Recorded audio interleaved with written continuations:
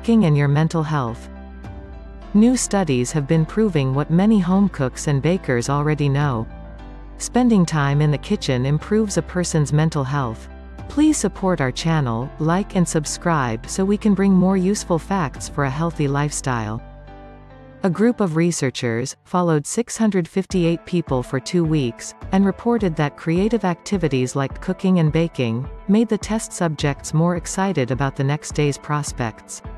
Having motivation and finding pleasure in things is a challenge for those suffering from depression and other mental illnesses. So baking and cooking should be used as a tool in therapy, just like art is.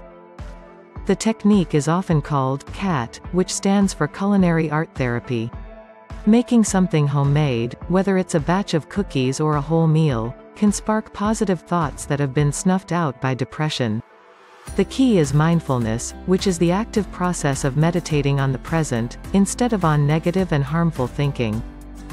One therapist has her clients perform mindfulness exercises in the kitchen. Instead of just peeling and segmenting an orange without a second thought, she will encourage them to focus on the smell of the orange, the feel of it, the color. This has a grounding effect on a person who might otherwise feel scattered and nervous. Like many mindfulness exercises, paying such close attention to an orange might seem odd or even dumb, but studies continue to show that mindfulness, which is similar to meditation, has multiple benefits. Especially for those who have experienced relapses in their recovery. Baking is an especially good tool for mindfulness, because it's so precise, unlike cooking. Measuring flour and sugar, rolling out dough, and paying attention to flavors and textures are all mindfulness actions. If someone has severe depression and anxiety, winter is the favorite time to bake. The long dark days make motivating yourself even harder than usual. Deciding what cookies to make, choosing ingredients, and the actual baking process have all been fun, therapeutic activities that make the rough days easier.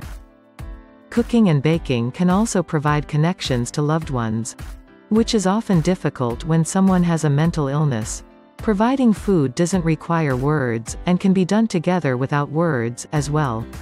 If the conversation is difficult with someone, spending time together in the kitchen can help bridge distance. If someone is suffering and their loved ones don't know what to say, cooking or baking something for them shows their love. On the other side, those with mental illness often can't express emotions well, so cooking and baking can act as a substitute. Everyone is different, and many people might find cooking and baking to be stressful. If that's the case, obviously CAT is not right for them. If you do enjoy spending time in the kitchen, though, and suffer from mental illness, or maybe you're just having an especially stressful season, give baking and cooking therapy a try.